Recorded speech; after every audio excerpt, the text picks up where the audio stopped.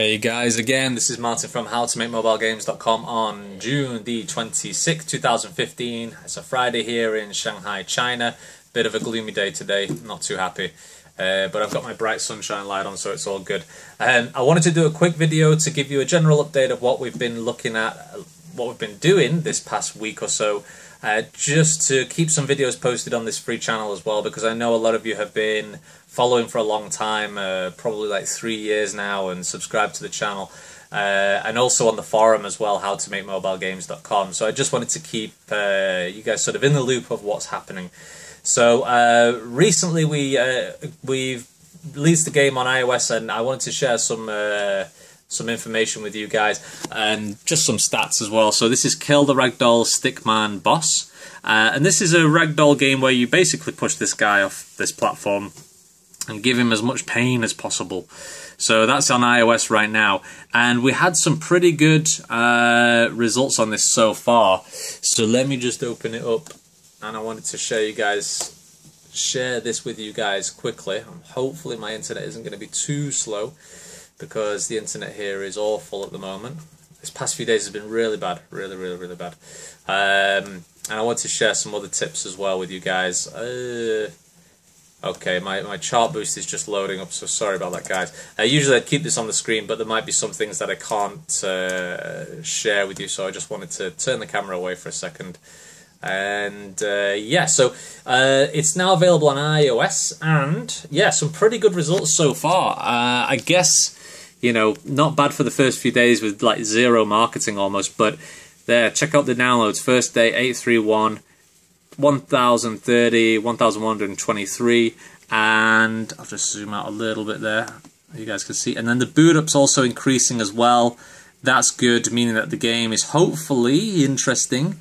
But this is great here, almost $45 in 1 day on chart boost. That's really good. And then like a big drop there. Even though it was more clicks and more downloads, the eCPM has dropped here, so I've got to do some chart boost optimization for this game for sure. But this is the first week for this game, you know, on iOS. Usually the first week does have a boost. It's only had 3 full days, so hopefully in the weekend this will jump up. I expect the game to drop down to like between 100 to 200 downloads per day after this first week on iOS. That's usually the way it goes, which is why we obviously, our business model is to create the games fast and get them into the market, but improve each game as well. You know, find out what's working, what's fun, and what's not so fun. So this one, we've tried to make the games a little bit more funny recently. I think the icon has attracted some attention. We also did some A/B testing on this icon and found out that, well, actually the other one was better. And I didn't apply it to this one, but it seems like on iOS it's definitely getting the downloads so far.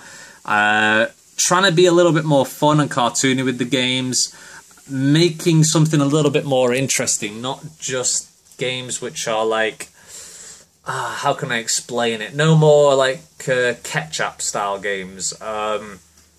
Ketchup did some really popular games and have done very well on iOS. They did like Zigzag recently. Two Cars was another one. What else? I can't remember all of the names, but they're always in like the top 10 immediately. The games are fun and small, but there's nothing kind of funny or catchy about them, if you know what I mean. There's nothing like to draw the audience in, you know. In my opinion, just my opinion, the reason that they are very successful is obviously because they've managed to hit that top spot, you know. If it was another company that did Zigzag, then probably they'd be not even half as successful. So we're trying to do something now that's attracting the audience in terms of name, but also focusing on SEO. So we did do SEO for this game before we actually built it, which has been our change recently. Focus on SEO first and then build the game. Don't build the game and then choose the SEO later. I've made that mistake so many times, and even now I still continue to make it sometimes. So I've got to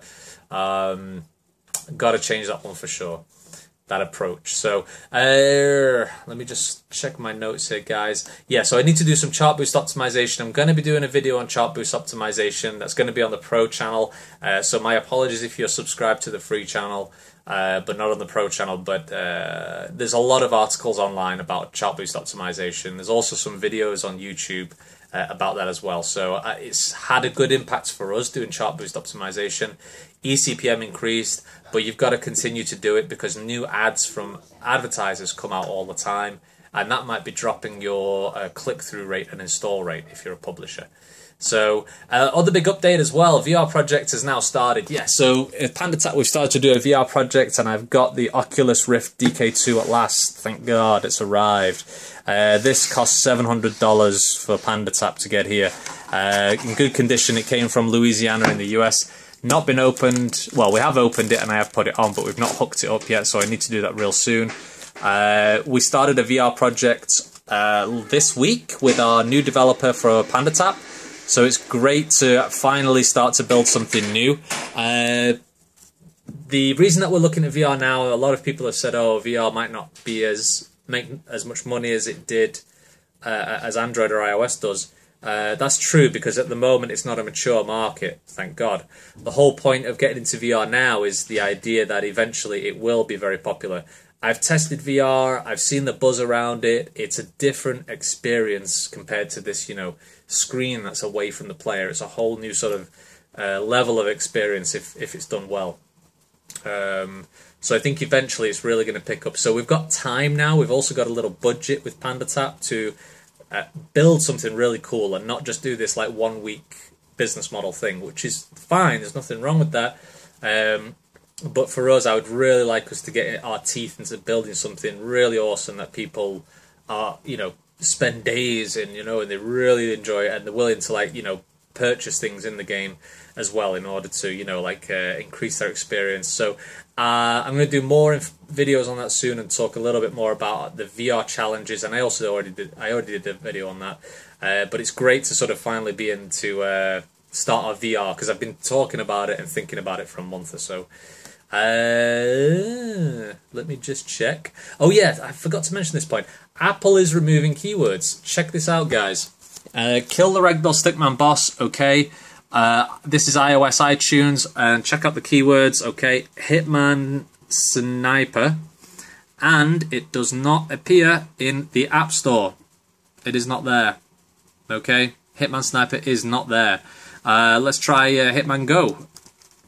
Hitman Go, and it's not there either because Hitman has been removed from the keywords, even though it's in the list. So Apple, you got to check your keywords even after it's live, guys. What used to happen, see, it's not there again. What used to happen, guys, is Apple would just remove the keywords from here. For example, you'd put your 100 character keywords in and then you'd be approved and then you'd see if they'd removed any or not. The keyword is still there. I've not misspelled that or anything. No, that looks good. Okay, but it still does not appear in the App Store. So, you know, I think that's a total pain in the arse in my opinion. I get what they're trying to do. Obviously, they don't want people like to spam a particular keyword. Hitman is probably like a registered trademark, I'm guessing, even though Hitman is also a generic term, I believe. It's like assassin. Assassin is a generic term as well. It's not a trademark, even though King has now apparently trademarked the word candy. That's ridiculous. Anyway, but yeah, so be careful, guys. When you do update your game on iTunes, take a look at the do a search for the game using those keyword searches. Like I've just done Hitman Go and Hitman Sniper, and our game is not there. So we can't use the word Hitman anymore, unless maybe the game is very specifically a Hitman game. So big tip, guys. I just found that out the other day. Luckily, though, that game is still getting some very good downloads, even though that Hitman keyword is not there right now. So, next point. Okay, so new videos on the Pro channel. Let me just find this part. So yeah, I've been continuing to build the How to Make Mobile Games Pro channel as well. I know a lot of you were upset that I had to start doing pro videos instead of doing free videos. You know, I'm sorry to upset you guys, but really the YouTube channel has to be able to pay itself for me to devote time in doing it. It's just a fact. You know, you have to consider cash flow first as a business. It has to come first. The only alternative is to just not do videos and maybe do one every month or something just to say hi. Not that I don't get other benefit from doing the videos as well, of course. Yeah, I just wanted to share it with you guys anyway. It's up and running. I've done a bunch of videos so far on the Pro channel, and they're all listed here as well. Like, for example, we've done A/B testing on icons to get more downloads. This is also an A/B testing video that we did talking about VR up here. Amazon App Store SEO, that's how we do SEO on Amazon at the moment, an example video of how we find keywords, and that's been pretty useful. A couple of people mentioned that's already been really good, and they've increased the downloads. General sort of revenue videos as well here, and also compatibility testing, and then another talking about money and downloads here for our game Kill the Ragdoll Stickman.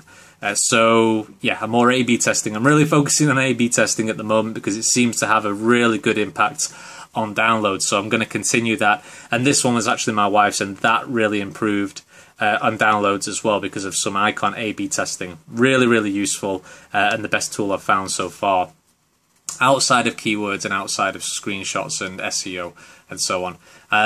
So yeah, definitely check it out, guys. The way to find it, let me show you. I think I just need to go to View Channel. Yeah, How to Make Mobile Games Pro. If you type in How to Make Mobile Games Pro, you should find this channel. I need to update it. I need to apply some artwork. The other point I was going to make as well, guys, a lot of people said you can't access the channel on YouTube because a bunch of countries are not available. I'm sorry about that. YouTube has just limited the amount of countries that you can actually do a paid channel for, which is a really annoying thing. But I have added the videos now to a paid section of the forum. So if you're stuck and you can't subscribe on YouTube, actually this might be a better place because I'll be more active on here. Is go to howtomakemobilegames.com, and the second part is how to make mobile games pro videos here. And then you can click on there. I can access it already because I'm the admin and I've set it up. But if you're not registered, it'll just pop up and say, hey, this is a paid part of the forum. And then it'll pop up with PayPal saying that you can access it through PayPal and you can send payment that way. It's also $3 a month. So I hope that the videos that I'm doing on that Pro channel are giving you more than $3 a month in return. That's the whole point. It's a very simple goal for How to Make Mobile Games Pro, is to increase your revenue more than the cost of subscribing to the channel. That's the whole point. If that can be done, then I feel that the goal has been achieved, and hopefully it's been realized on your side as well. I'm trying much harder to do videos for this channel now and get a video done sort of every day. Maybe 2 videos, but also answering questions and following up. So definitely check out the channel. I'll put that in the link below, and also the link to the forum if you can't access the YouTube channel. In fact, the forum is probably the best place to go in my opinion, because it's easier to do replies, it's easier to post images, post video responses and so on. Anyway, that's it, guys. I just wanted to do a general update and say I've not forgotten about the free channel. Check out the video I just posted before this one about hiring a developer in Dhaka in Bangladesh for Unity 2D and 3D games, and I've got a lot to do, so I've got to get to work. So anyway, guys, have a really good one. Drop any questions or comments here. Please like if you did like this video, and please subscribe if you haven't already. That supports me an awful lot. And yeah, have a great weekend, guys. Happy developing. Bye bye.